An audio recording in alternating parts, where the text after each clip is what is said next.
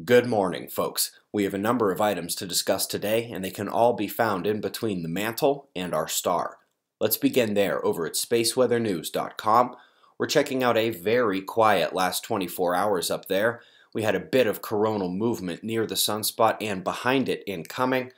There weren't any big CMEs, it was just a filament that whipped through the corona, did not release or eject, towards the sunspot, and a little pop was released there.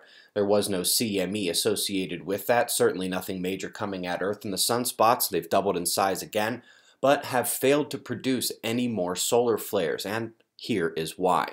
When we come and take a look at the magnetism of the sunspot, the mixing, the blue positive at the northern reach of the central portion, is now gone, and the trailing positive group isn't really interacting with the front or even the middle negative. We don't have much flare potential there. We'll keep monitoring for development today. Solar wind here. You can see we are starting to gain a bit of variability and fluctuation. We are more intense than ambient quiet levels. No geomagnetic storms as of yet, but as of yet we are still waiting for the fastest and most intense part of that coronal hole stream. It'll be coming from the departing edge there, and we do see the next one incoming up on the north top left. Most interesting earthquake the last day was a 4.9 that struck way north up near the geographic North Pole. But the most important lithospheric news of the last day happened in Bali, Indonesia. Mount Agung erupted. Not the big one that we're waiting for, but perhaps one of the precursors. A 10-minute eruption spewed ash and smoke 2 kilometers into the sky, just as the president had arrived to reassure tourists that the island was safe. The top story today is coming from Space Weather, an AGU journal.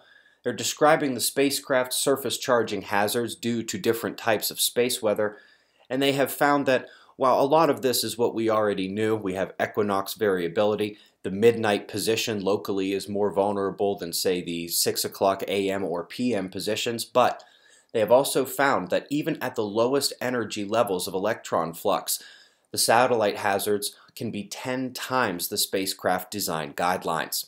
Pretty good time to be happy about the Earth facing quiet. Up next, Arecibo in Puerto Rico returning radar images of Phaeton's pass not too long ago. Middle of the month it swung by, and their radar images give us a clue as to a very dark, probably very deep crater that we didn't know existed on the rock before. Lastly, folks, we have discussed a number of times the danger of neonicotinoid pesticides. They are a major problem and a big part of what is killing the bees, not to mention that they are very harmful for aquatic invertebrates. Turns out, even though the EPA has known this for quite some time and has even published a report on that itself, they are strongly considering the allowance of its use over more than 150 million acres of U.S. farmland. Ugh. In addition to the space weather, magnetic reversal, electrical theories that we're going to be hearing at Observing the Frontier 2018, we do have health issues in there as well, like GMOs and that bee story we just mentioned. We'd love to see you out there. Not many tickets left. Folks, we greatly appreciate your support. We've got wind maps and shots of our star to close, and we'll do this all again tomorrow, right here. But right now, it's 5 a.m. in the new Valley of the Sun. Eyes open, no fear. Be safe, everyone.